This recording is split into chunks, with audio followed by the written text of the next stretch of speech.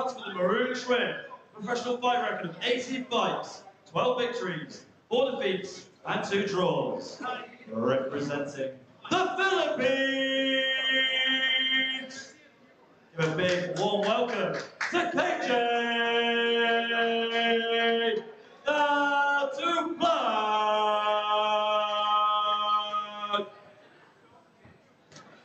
Your judges ringside, Pipa Cixane, Carlos Costa, and Chris Sanyade. Your referee in charge of the action is also Chris Sanyade. Okay, now we are back here, folks, for this super featherweight fight scheduled for 6 rounds. KJ Natuplag from the Philippines with 12 wins, 4 losses, and 2 draws on his record, taking on Thailand's Jensak Phosri with 5 wins, 4 losses, 0 draws. We are scheduled for 6 rounds, 130 pounds. So KJ in the black and red shorts taking on Thailand's Jensak in the blue and gold shorts. Round number 1 on the way. And already both fighters just very calmly in the center of the ring, jockeying for position, trying to set their pawns up, trying to take central ring, and a great leaping jab attempted by KJ. KJ just flicking that jab out, hitting the guard of Jensak, and he attempts a big looping left hook as well already. And it's a great move to use, is using your jab and then disguising the jab as a left hook in the process. It gets around the guard, it lands clean. A great left hook to the body landed by KJ.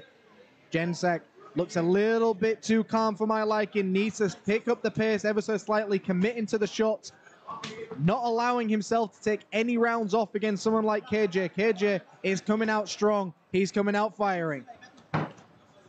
KJ really flicking that jab out and really extending the jab. Takes a few short on the gloves by Jensak. And a big left hook upstairs, followed up by a right downstairs. KJ definitely the aggressor in this fight so far, but Jensak gets a few shots through the guard. And you can see KJ now starting to put the pieces together. He puts his back against the ropes. And you can see Jensak went for a very interesting clinch style there. Back into the action they go. Halfway through round number 1 already. KJ backing his opponent up with a nice jab. And the jab doesn't have to land to be effective, and that's what KJ is doing. He's just flicking the jab out, keeping his opponent where he wants him, but almost just trying to find where his opponent is. A big jumping left uppercut. And I'd like to see KJ not try some of these fancy moves and just stick to some of the more basic punches as well. Just stick behind that jab, and a nice jab gets through. A good another jab gets through as well, knocks the chin back of Jensak. And Jensak does not look like someone who enjoys taking that shot. That's the interesting thing about boxing. Some people get hit with a shot and they enjoy it and it makes them better. Some people are definitely intimidated by it. And that's what we're seeing right now with Jensak. KJ has landed some big shots already and back in the clinch they go. It almost looks like Jensak has got a Muay Thai style background. He's got a very interesting clinch technique. And also in the first round of Muay Thai, it tends to be a little bit more slow paced to get information on your opponent. KJ still just flicking that jab out, sends a left hook upstairs as well. 20 seconds to go of round number 1. Left hook downstairs. KJ backs him up with a right hand and a left, and it knocks him back.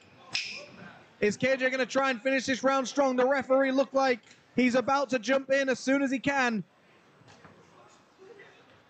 And that is the bell for round number 1. And I think Jensak was moments away from being stopped by the referee there. KJ landing some big shots. And here we see that corkscrew jab. And a corkscrew jab is almost a jab with an uppercut in the same style of punch. And it was a beautifully timed shot straight through the middle, right on the chin, and knocks the head back of Jensak. KJ definitely controlling the pace of this fight so far, and that is definitely a round to KJ on my unofficial scorecard. Jensak just needs to be busier. He needs to try something. He can't just commit to these very nonchalant punches where he's not really throwing any power behind him. He's got to start stiffening up the jab. He's got to set his feet and really believe in some right hands. That is the bell for seconds out. We're going into the next round. Round number 2, scheduled for 6 in this super featherweight fight. The Philippines taking on Thailand. KJ in the black with a right hand to the body. Jensak goes to the canvas and the referee's waving it off. The second round and it is all over. And that might have been the third punch of that round. What a beautifully timed right hand landed by the man from the Philippines. Let's see an action replay. Hopefully the camera's got it. He backs him up with a jab. Jabs downstairs. And here it is. That right hand to the solar plexus. What a beautiful shot. And that was the shot that KJ was clearly setting up from the beginning. Jabbing his way through and then jabs upstairs, left hook, and then a right hand to the solar plex. Let's go to Ali McCurney. Okay, ladies and gentlemen, at just 13 seconds into round number 2, your winner by technical knockout goes to the red corner. Give it up for